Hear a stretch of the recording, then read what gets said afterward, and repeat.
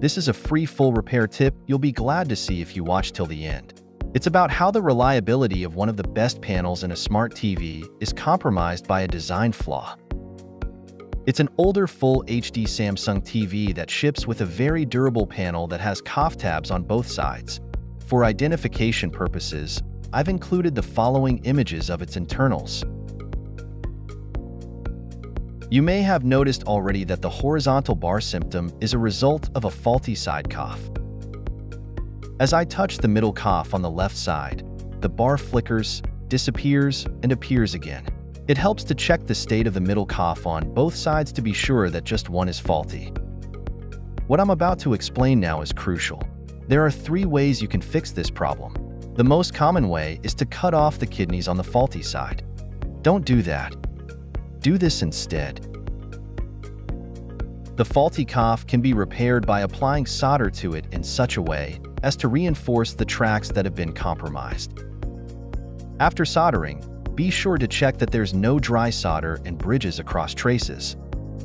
How about the root cause design flaw? Can it be fixed too? Watch till the end to see. There's also one big reason why the third repair option isn't desirable. Please like and drop a comment if you find this tip useful. At this point, I check the cough by touching it lightly to be sure it's okay.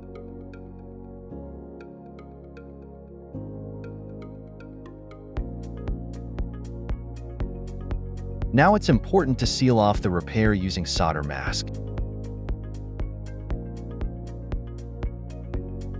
Why do I choose to go with this cheap and reliable repair method?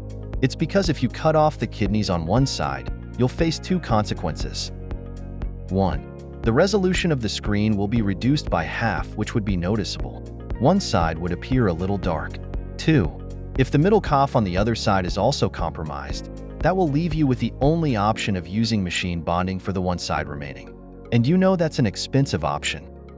Finally, to fix the root cause, remove some of the plastic around the middle coughs on both sides to allow room for them to flex when assembled.